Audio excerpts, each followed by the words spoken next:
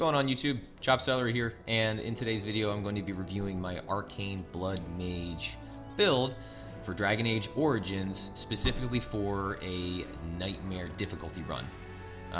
In the video I'm just going to go over my attributes, why I allocated them the way that I did. I'll go over my gear, and then I'm also going to go over some of the spells that I chose, and really kind of explain why I use the particular spells that I do. So I'm going to try to keep this video as brief as I can, and then at the end of it I am actually going to show you what it's like in real time to be doing this on Nightmare. So let's just jump right into it. Alright, so for the attributes, as a mage you just want to focus on magic and willpower, just because magic, that's going to increase the potency of your spells. Willpower, that's going to build up your mana pool. But for being a blood mage, your mana pool, like willpower, it's going to be replaced by your health. So as you can see, that's why I have such a high constitution. So I only got to about 20-ish, somewhere in there, willpower, before I really wanted to start focusing on blood magic, just so that way I did have an active, decent mana pool up until that point. Just because at the beginning of the game, you really don't want to focus on doing nothing but blood magic, just because you are quite squishy, and your allies aren't going to have the best skills, they may not have the best healing abilities, things like that. So I would recommend probably only getting to about 20-ish willpower. Magic, yeah, I would encourage you all to try to get it as high as you can, without sacrificing too much constitution. Just because this is going to increase the potency of your spells, like I said, and then Constitution, just because we are swapping our mana pool for our health to be used in order to cast spells. So having a high Constitution as a Blood Mage, absolutely what you need to do. So let's go to my equipment. So as you can see, I'm wearing pretty heavy armor, so because the second specialization that I chose was an Arcane Warrior. That specialization allows you to use your magic stat and to satisfy like a strength requirement, so you can wear heavier armors and weapons. So I am wearing just some pretty heavy armor, just because I wanted to be a little bit more beefy, especially because I'm going to be using my health to cast spells, so I don't want to go down too quick if I get rushed by like melee-based characters. So your gear, it can really depend on, I guess, like what your preference is, or just what you like, what you have. If you can find this chest piece, I would highly recommend you wearing it, just because of the passive that you get. So you get an extra 15% to the healing effects received. That's definitely going to be handy. So you'll see that once we actually see this in action. My main weapon, I don't have another weapon set. I just chose not to go with like a sword and shield. I just don't think it's too viable. So I am just using a staff. It just gives me more spell power, and I believe basic attacks from staffs are not, like they can't miss. So I just figured that's a good thing to have, especially when I want to make the best use of my damage output. Now, last thing, I'll go over my accessories. The accessories that I have, kind of like with my armor pieces, it's really just up to your preference. A lot of these I just have on. It's just going to give me, like you see, more spell power. The Morrigan's ring, I can't find a better ring at this point. And then Life Giver, this is obviously a go-to for any kind of blood mage build, I'd say. I believe I found Life Giver in Orzammar at one of the vendors, so it gives me more health. During combat, gives me plus 10 constitution, which is great. More armor, and then plus 20% to the healing effects received. So that paired with my chest piece, I get an extra 35% healing effects received, which is pretty good. The only thing to take note is just when you have blood magic activated, you can't really be healed that well through conventional means, whether it be through potions, as well as like healing spells from your allies. So just keep this in mind, that if you're ever going to be specifically healed by an ally of yours, or you want to drink a potion, take off blood magic, so that way you'll reap the full benefits of that healing ability. Okay. All right. So to finish out, we're just going to go to spells, skills. Take them or leave them. It's really up to your preference. I don't have really opinion here or there about it. So I did max out the mage tree because I wanted to get arcane mastery just as a passive, so it gives me more permanent bonus to spell power, so that's good for any kind of mage build I find. For Arcane Warrior, I only selected this one combat magic. Even if you don't have it activated, like I said, you can use your magic attribute to satisfy the strength requirement to equip your weapons and armor. So I just found that to be incredibly helpful, even though I don't use it, just so I can put on heavier gear. Okay, Blood Mage tree. This is obviously the first one. That's just your the mode that you go into, so that way you'll start using your health instead of mana to cast your spells. Out of the 3 that you see that I picked out here, I would only recommend you picking up 2. So being Blood Sacrifice and Blood Wound. Blood Control, I don't know. It's cool to use in theory, but I haven't used it enough to really make use of it. So I would recommend don't pick this up. Okay.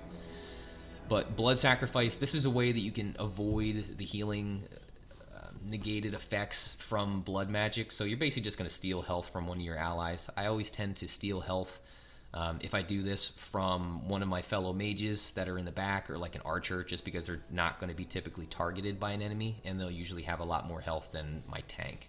So I do use this here and there, just in case I want to stay within, having blood magic still activated, in case I want to pump out another, like one of these specific abilities.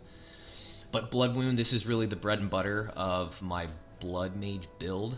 So Blood Wound is a large AoE that acts as a damage over time and a crowd control ability. So if it passes the resistance check, it will stun all the enemies in the area. They'll take continuous damage over time.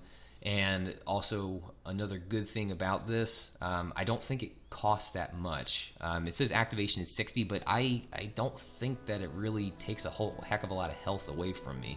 So, and obviously, you're going to see this in real time. So, I pick up rock armor. It's just good, gives you more armor. Stone Fist, that's just a decent attack. Lightning, I do pick up all these. The Tempest, that's pretty decent. As long as you don't have allies in the area, just because it does have friendly fire to anybody that walks in the large AoE. But Chain Lightning, I think this one's pretty decent. The only thing about this is that it has a large charge up time, and you really don't want to use this unless there's a large group of enemies, just because it'll take a little bit of time to charge up. Once it's completed and it shoots out that lightning bolt, it then basically ricochets to all the different enemies within the area. So it can pump out a decent amount of damage. I do pick up heal, just in case I need to use it on myself or an ally. For entropy, I do go with all the hexes, just because this is a good way I found to take down larger enemies, or to really negate damage from any of the mages that I've encountered. And then I do pick up Drain Life. I just feel like that's a decent skill to have. Death Magic, I do use that. I toggle it on and off, just so that way when enemies die around me, I can just, take their life from the dead bodies, so that way I don't have to worry about always constantly healing myself through another ability. And then Curse of Mortality, I find this one is very, very important, just because it doesn't allow the enemy to heal, regenerate health, and they take damage over time. So definitely good against going against like other mages, because they can be a real pain in the butt. So okay, but in short, that was just my build. That was the spells that I have, the attributes, my gear, that kind of stuff. And now we're actually just going to jump right into it. So just give me 1 second, and we will be going into battle real time, so I can show you just how viable this build is on Nightmare. Okay, so now we're actually going to see this in real time. At this point in the campaign, depending on how you play your cards, or just who you align yourself with, you may have more allies in this encounter. But as you can see at the top right of my mini-map, there's a lot of red, so this can be very difficult. So we're hopefully going to be showing off as many of the blood magic abilities, as well as good synergies with them, to make best use of the crowd control that you get from this type of build. So as you see at the bottom right, it has my 3 sustained abilities, which is rock armor, arcane shield, as well as blood magic. So rock armor and arcane shield, they're both defensive in nature, so we're just going to leave them on so we can be a little bit more tanky. but since we already have blood magic activated, we are just going to go ahead and we're going to do blood wound. So like I said in the first half of the video, this is really going to be our bread and butter attack as a blood mage. It's a large AoE, crowd controlling ability, and it does damage over time. But the only other thing that makes this different than all the other AoE spells is that it does not damage your allies. Like, there's no friendly fire on it, so you can just go ahead and cast this without fear of harming your allies. So we're going to do that. For Alistair, it looks like he's going to be putting on his sustained shield wall, but we're going to make sure we take this guy's attention so he doesn't attack our other mages and interrupt us. Looks like winds, fine. For Morrigan, I believe there are 2 mages in here. There's one. Oh, I saw him. There he is. There's the second. So we are actually going to put on, I believe, Affliction Hex. Let's do that one. So this just reduces their resistances to cold, electric, fire, nature, and spirit. So, you know, majority of our elemental damages are going to be much higher. So right now, Blood Wound, that is a spirit damaging attack. And then the follow-up attack that I'm going to be doing is going to be electric. So hopefully we're going to be able to take down as many of these enemies as possible just by using some really supportive casts as well from our allies. So we'll do that with Morrigan.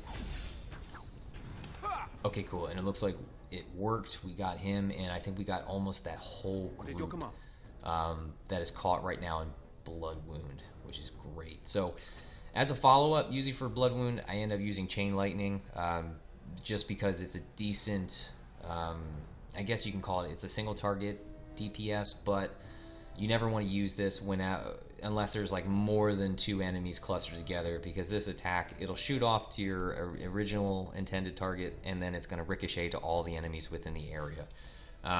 So because Morrigan just put on that Affliction Hex, it's going to reduce their elemental resistances. This is going to hit a lot harder. So we're going to do Chain Lightning. Unfortunately, it does have a large charge up time, as you can see. And then let's go over, make sure our allies are okay. And it looks like that mage in the back. I can't seem to target that guy. Alright, so we'll tell you what. When we're going to use Stone Fist to knock this mage down, because I think he's trying to heal them.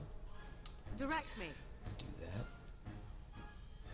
I can't seem to target that mage in the back. Darn. Sometimes I wish this had an top-down kind of view, but it looks like, alright, we're not going to be able to do that. Let's just do Vulnerability Hex then on that mage with Morrigan. And then, there you go. It just cast, and you see all the yellow getting popped up. And I think that mage actually died, which is great. That's exactly what we want. Alright, so then, you know, next target that we're going to focus on is going to be this mage. So that way he can't heal his allies, as well as he can't cast any kind of suppressive spell. So we're going to curse him, we're going to do Curse of Mortality, so it's going to stop this guy from being able to heal. You need help? That's going to help us take him down a lot quicker. And darn, okay. I guess let's have Alistair just attack that mage. Done. Your orders? Alright, that guy is stunned, which is good.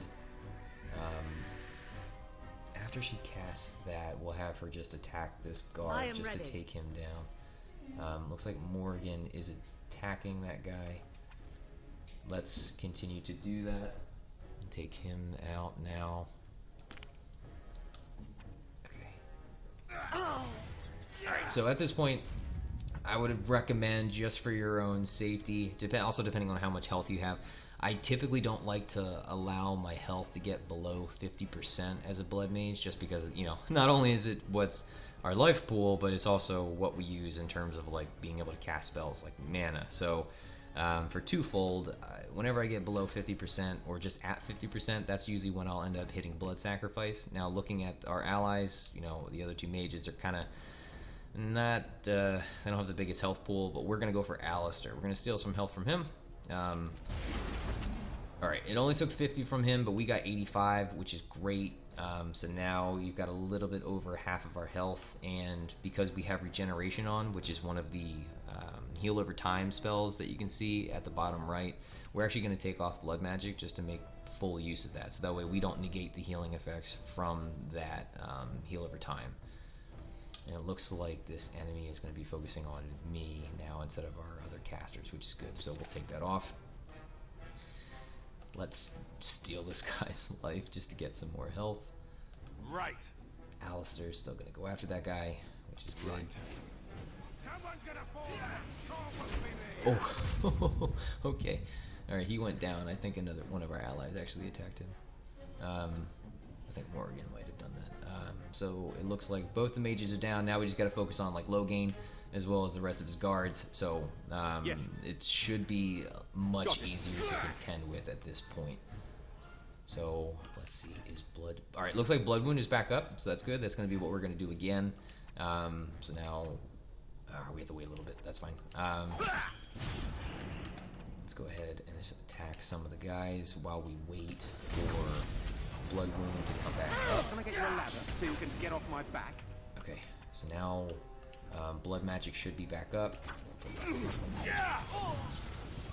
over here just to see if we can clump them because we have a couple enemies following us. We're going to do blood wound again.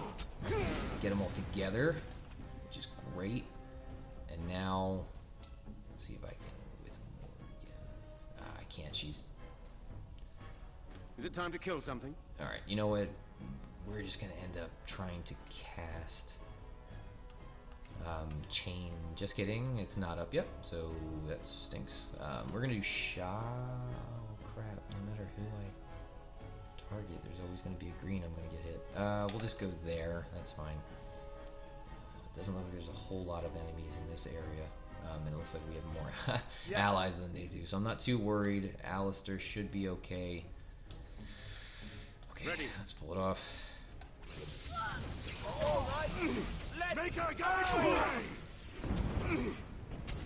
Okay, so at this point, it looks like we're okay, and Alistair, we just need to get him to take Logain's attention off of us. Where now? Shield Passage there. We'll give Wynn a potion so she can keep healing us, and then we should probably get Morgan out of this area, just because there's a lot of enemies right there. So move her up. Alright, we may just end up just keeping her They won't know what hit close them. to us. Alright, now, like I said before, we are getting kind of low on health, and I don't want to drop too low. So tell you what, we're going to take off blood magic, we're going to put on death magic, which will allow us to absorb the enemies that have fallen. We're going to get some help from them, just a heal at a time, so that way we don't have to keep stealing health from them like Alistair. And he's Can I get you a ladder so you can get off my so back? No, it's better than later. I am your just basic attacks. This is why also we have the heavy armor, so we can sustain some melee attacks from a decent enemy like Logain. Alright, cool. Blood wound is back up. So is blood magic, so we're going to take off death magic, we're going to put back on blood magic, You will and then we are learn going to to do fear me. blood wound again. Let's see if we can target it. I'll get on it. The honor of her elder. Alright, there we go. And In the just Maker's like name, that, friends, stop. we are done. So will have I order. hope that Agreed. you took Let there be no further some bloodshed in the good land. tips from this video just to see Alistair's how right to the viable throne is a challenged. blood mage His and challenger's arcane honor is warrior in doubt. is, both their the specializations past, in Dragon such Age disputes were Origins, settled by specifically duel. on a nightmare Will the difficulty lands meet run. agree? As always, Yes, I appreciate you watching. if it will My name is avoid Chop further Celery, and I will bloodshed. see you in the But next it must video. be fought All right, according to bye-bye. tradition, by strength